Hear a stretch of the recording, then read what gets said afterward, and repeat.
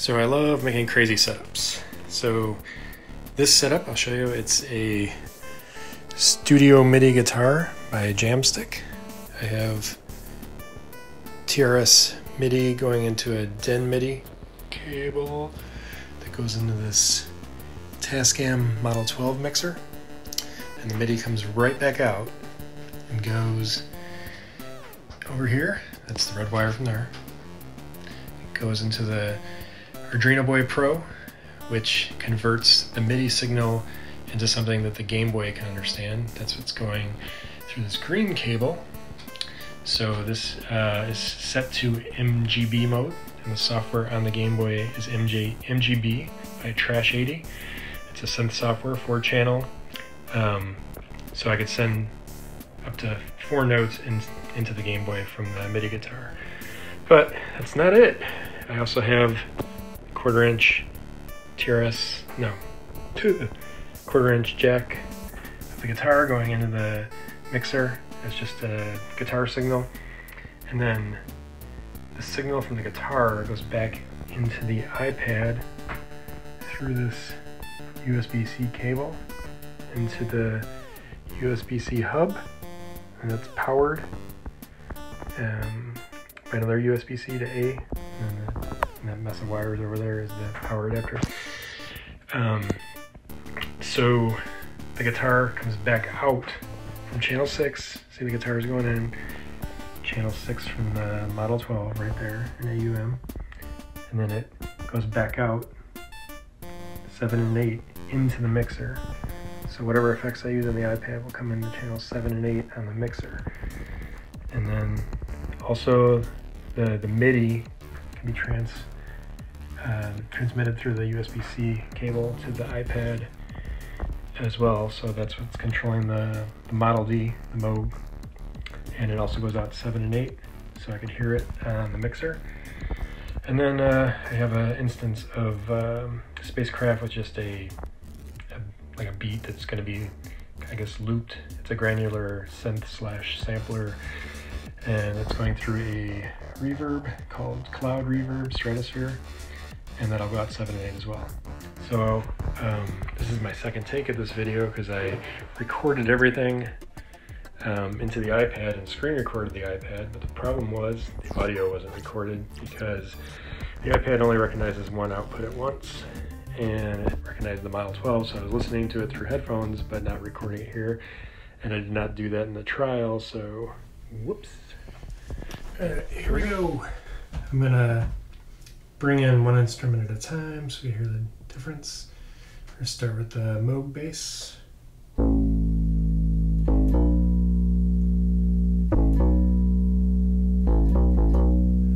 we're gonna bring in the Electribe, or whatever it's called. Wave, Korg.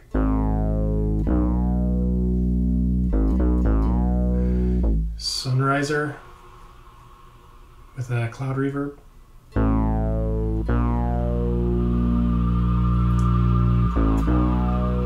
And just a line of guitar.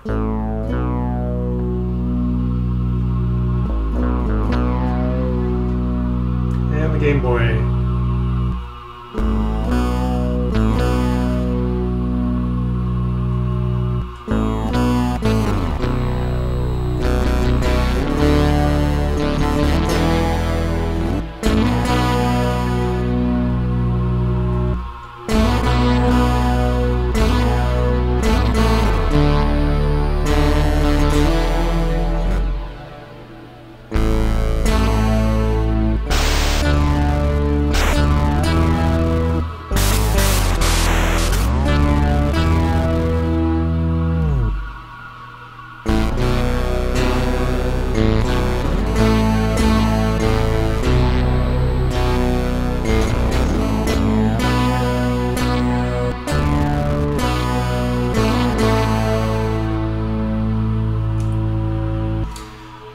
Okay, let's strum some chords. I'm sure this is going to be a disaster.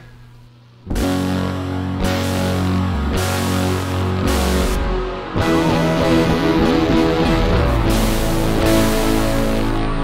pretty awesome.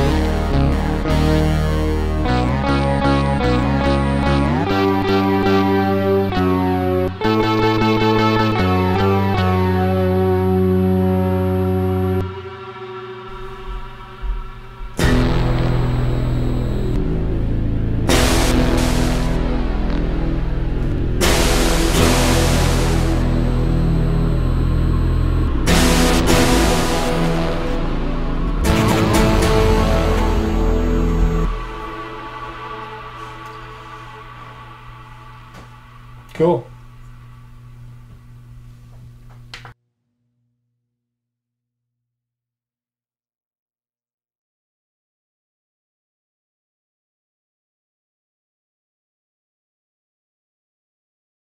So when making this video, I recorded about 6 hours of video and jamming and just trying different things out, updating the guitar, tuning it, showing you all this stuff.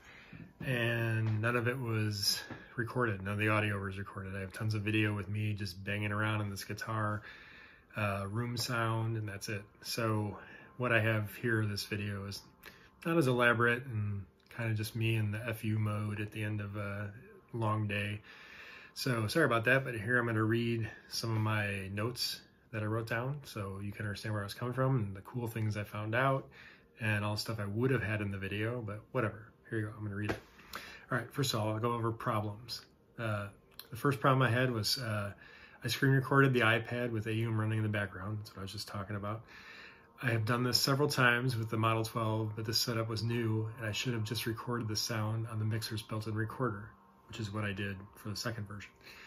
The second thing was I used my Jamstik USB-C cable to charge the iPad, which was not made for iPad. It didn't work, and the iPad wasn't charging. It just kept draining, and eventually it just died. The third thing was unplugging the Arduino Boy Pro to do the setup part of the video. It stopped receiving power, so I swapped out that cable with my Teenage Engineering cable and started it right back up. I must have troubleshooted that for an hour. I could not figure out why I wasn't getting any signal, but I don't know if it was just a faulty USB-C cable, like I had a cat gnaw on it or something. I don't know, who knows? I don't actually know the answer to that. Fourth thing was, since I wanted to talk about tuning and updating, the lack of audio from the iPad rendered this footage useless as well. That's what I talked about already. Fifth thing, iPad crashes sometimes. It just does. It just does. There we go. The sixth thing, triggering something that does not normally get an MPE signal might not behave correctly, like the MGB and the Arduino Boy. That can be tamed with settings, trial and error. Yeah, this video is just me jamming on it. It doesn't really show the power.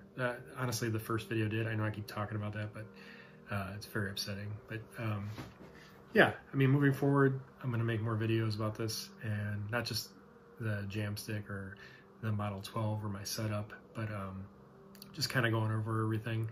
I will do more of just the Jamstik in the next one. I know I haven't done that since that video of the unboxing. I get asked a lot of questions about that. The things I learned while making this video, I have a little section of that in my notes. Even when making a complex setup, keep it as simple as possible. I learned 2 new apps for video. I used one called Double Take by Filmic Pro, and it records both cameras at the same time. So you have, I was holding the camera and showing my setup, and my face was on the other side, and it records them separately. And I thought it was going to be like a picture-in-picture thing, and it wasn't. They were separate files, which is amazing. Big files, but whatever. Using the SD card from the Model 12 and an iPad hub, the stems matched up perfect. Of course, why would they not? In Cubasis 3. The time code for LumaFusion was still a little strange, but I could easily match frames by eye. Yeah, they were definitely different timestamps. But I mean, once you get the hang of it, they're pretty similar, and it's very easy to get the hang of it. It's better than using a clapboard or kind of guessing by the wave in the audio, or I do a lot of 1, 2 and waves or weird words. I had cats meow on one of them. I don't know what that was about. Anyway, let's see. The third thing, the Model 12 mixer when using the Logic. Oh, this is great. This is something, had I not messed up the video, I would have never known this. The Model 12 mixer when using Logic protocol can be a DAW controller for Aria Pro on iPad. Meaning the faders, pans, and transport control are all in perfect sync, and the mixer, and it is awesome. I wrote that. Number 4, you can use different MIDI outputs from the guitar for different things, like the Bluetooth for an iPad synth and the TRS MIDI for AFX station or the OPZ or NTS1, all synths that I have. Or the K2, also have that. The Model 12's MIDI settings out of the box are basically through, so nothing happens. It's just in and out. There's no like sequencing, there's no recording MIDI data or anything like that. Well, it can send a master clock out, the Tascam Model 12. So when you press play or stop record or whatever, it will send that out to your drum machine or whatever. So when it comes back in the Tascam, when you're recording it, it'll all be in sync. So I mean, it's just like a different workflow basically. And of course with MIDI, you could do the DAW control and control like Arduino Pro or Logic, Cubase, Ableton. There's settings for all those in there. So basically I just wanted to push the Jamstik with the basic settings. I didn't change anything. I went on the Jamstik site, I went on my Jamstik app, and I did not change anything. Normally I go in and tweak things and make it sound better and get rid of latency, and if there's any sensitivity issues, like if I'm doing all chords, you know, I'll put a higher threshold, and then if I'm doing like some solos or something, I put a little lower. I didn't change any settings on the MGB, the software for the Gameboy. I didn't change any settings on the Arduino Boy. So that's all out of box basically, except for, you know, I put the setting on MGB. There's 5 settings on the Arduino Boy, but I don't, so I guess I did change the setting on that. I don't think there's any other settings or parameters on that. I did update the firmware on the Jamstik. I have not used the Jamstik honestly for the last couple of months. So, I mean, I use it for a guitar like regularly, but I haven't used the MIDI section of it for a while just because, I don't know, it's like, I didn't realize it was going to sound so good as a guitar, and I just started jamming on it all the time and using that, and actually sold my Telecaster that I've had for about 15 years. It's probably longer than that. And I got rid of my MIDI keyboard too, so it replaced both of those things. I do have an Aphex station that I could use as a keyboard, or the OPZ, but that's more like a remote control, so that doesn't really involve playing or a mod wheel or anything. I have a note here, Gameboy synth sound. When I purchased the Arduino Boy, I was told that the MIDI guitar would probably not work, and so I put it on the back burner and just forgot about it. I never tried it. So yeah, this was a big test on that for me. I wanted to see if that would work, and then I just wrote some notes about it. Just it needs some adjustments because the A string was sending a signal to one channel, the B string was sending it to another channel, and the D string was triggering the noise channel. So you can definitely not play chords with that setup. Any other questions? Just put them in the comments below, and I'll address them in the next segment. I'm going to start working on it tomorrow. So thanks for watching. Like and subscribe.